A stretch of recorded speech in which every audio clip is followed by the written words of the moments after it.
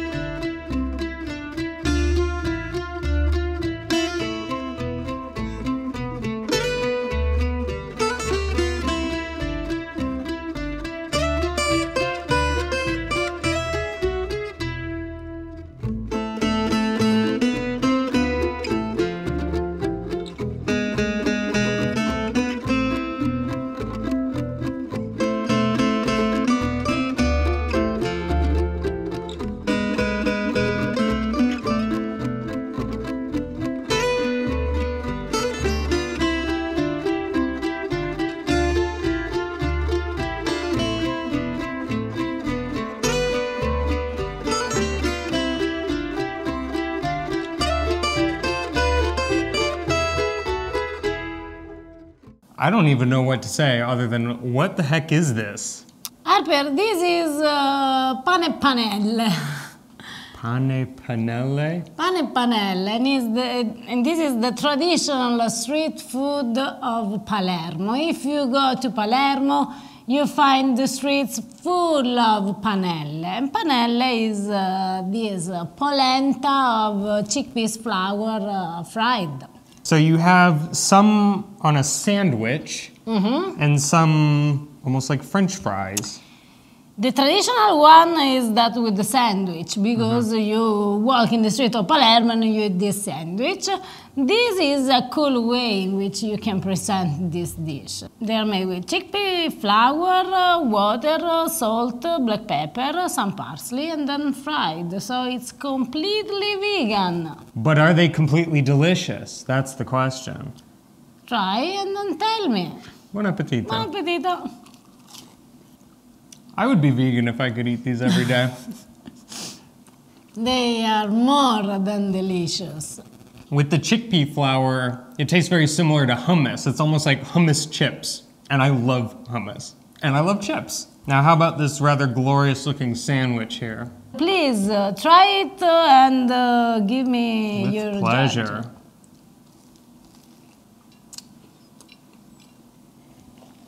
That is awesome. That is an awesome sandwich. Sicilian knows something about food. Give me that. Give me that. They are amazing by themselves, but with the bread. It has nothing less than a satisfied burger or hot dog or anything else. I like this too because you made the chips as sort of our antipasto, but you can also flesh it out into a bigger meal with the sandwich. So we've had our antipasto, which means it's time for the pasta. And because I feel like challenging you today, let's help out our gluten-free friends with our pasta dish.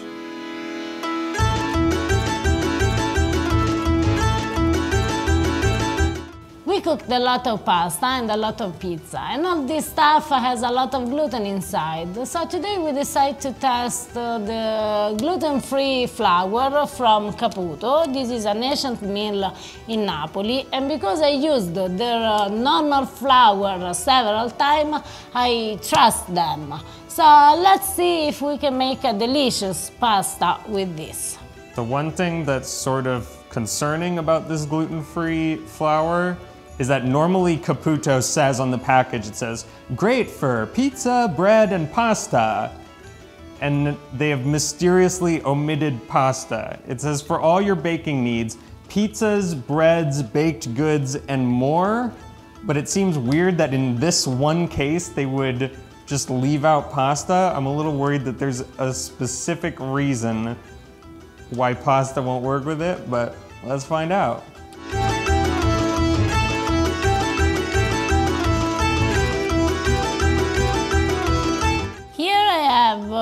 The gluten-free flour that, as you can see, it's very, very white, it's very, very thin. And one thing that we do usually in Italy when we work with the gluten-free flour is add some xanthan gum that should help us to give the texture of the fake gluten that this flour hasn't. So let's see if it works.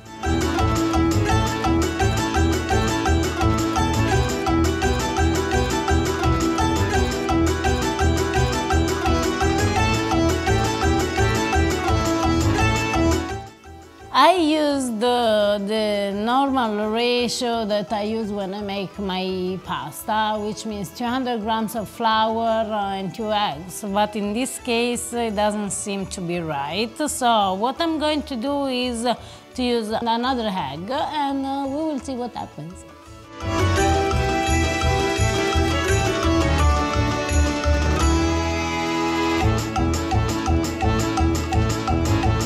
So the problem that I have, and it's obvious, is that the dough doesn't stick together because it hasn't gluten. So what I'm going to do, I try to do, I will add a small amount of butter. And it's pretty traditional in the Italian cuisine because there is some pasta made with some butter, so why not?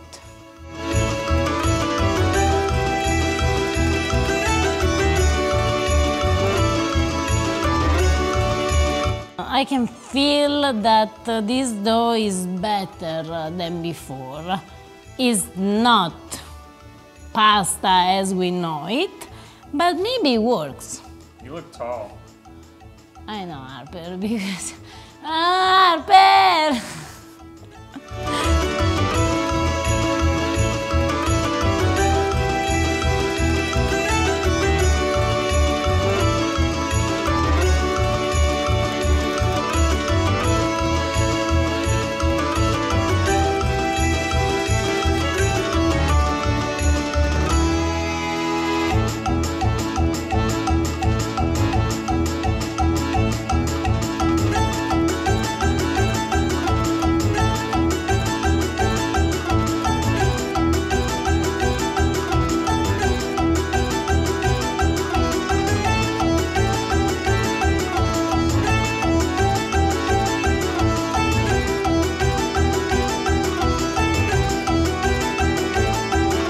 This is one of the more interesting baked pasta dishes I've ever seen. This is a plan B, Harper.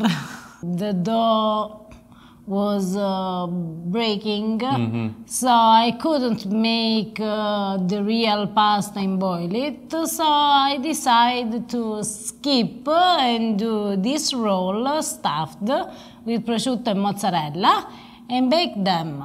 Now they are good, I hope so. Well, it may not be exactly the plate of pasta we envisioned. It is gluten-free. Let's see if it's yummy.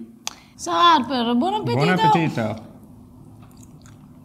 They are yummy. That's good. They are yummy. It's definitely a different texture than you would have if it was pasta. It's a bit different, but it doesn't like taste weird or funky at all. It tastes really good. The texture is good, the pasta didn't break. Well, we'll have to do some more testing with that flour because I am curious if maybe there's some way we can come up with a real plate of pasta. But in the meantime, for our gluten-free friends who want to check this stuff out, we'll put a link to the flour in the description below where you can get it. And that is a pretty good pseudo pasta dish that you can make. It's totally gluten-free. If I can suggest, they can use also this dough to make, for example, lasagne, because at the end the idea is the same. Yeah. They can also make, for example, manicotti, cannelloni. Yeah, They so can- bigger sheets are kind of easier to work with this dough. For my experience, yes. Maybe if someone knows how to work better with it, can give also a small trick to make it easier. But also like that, or in a lasagna or in a cannellone. Why not? So we've had our vegan antipasto, our gluten-free first course pasta. Now it's time for our second course. How about we do this one for our keto friends?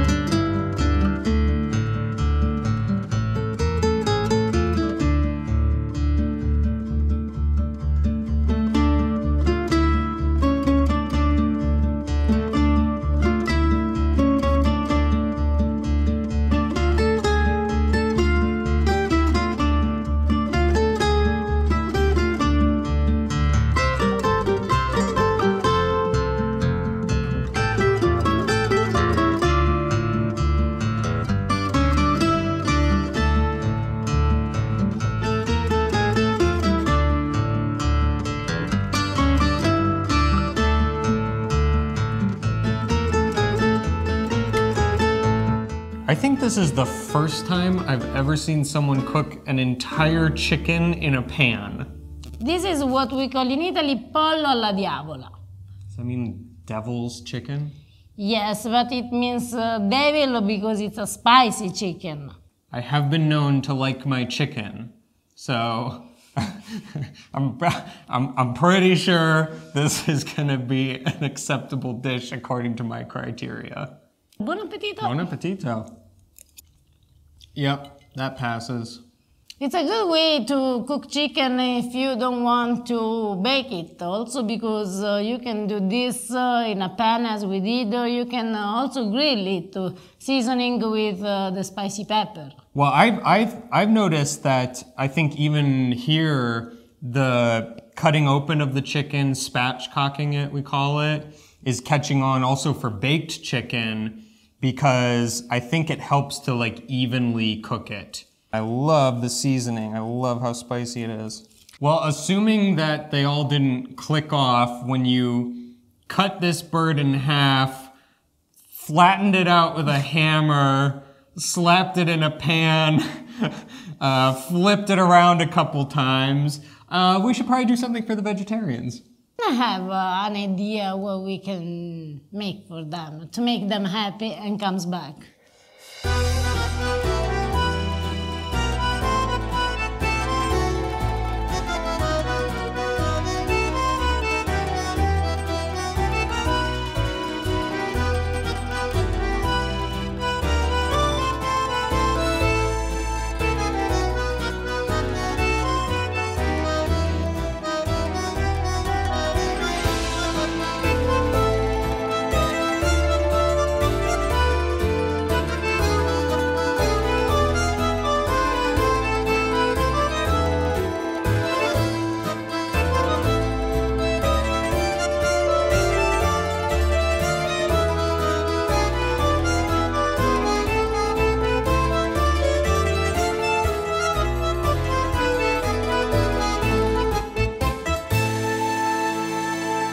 eggplant meatballs. Eggplant meatballs are there. This is one of the traditional dishes in Calabria. In Calabria, we are also famous, not just for nduja, sausages, blah, blah, blah, blah, but also for our eggplant meatball. And I have a very funny story about this meatball. So one day, it was summer, on a plate we had 26. I have a cousin, Francesco, who didn't like at the time eggplants. So he came back from the beach and he saw this giant plate. So he started to eat one, and the second, and the third. He arrived at the 25th eggplants, and then I said, okay, Francesco, do you know what? You're eating eggplant meatball. He looked at the meatball and said, ah, that's why I didn't like them. This is an example on how good they are. Well, I'm someone who, thanks to you, loves eggplants, and I love meatballs, so I'm definitely excited to try these. All right. Buon appetito. Buon appetito. Once again, the eggplants coming in for the win as one of the most versatile vegetables I've ever experienced. They are so good that you can eat 25th of this. When they're seasoned and cooked properly, eggplants have such a deep, earthy flavor to them that it really does satisfy the sort of meatball craving you might have. When your mom fries meatballs, even normal meatballs, she'll flatten them like this. Why is that? Because Harper, in this way you have a more surface, so they are crispier. Oh, more fried surface area. So the folks we hear from the most are vegans, people who are gluten intolerant, maybe they have celiacs, maybe they just prefer not to eat gluten, keto people, and vegetarians. And we've done a dish for each of those, but we still have some room for dessert, or at least I do. We need to give a recipe to all our friends who aren't vegan, who doesn't have any problem with gluten, who doesn't follow a keto diet, who are not vegetarian. So you're talking about a dessert that has animal products, gluten, carbs, maybe even some meat. I think that I can do this.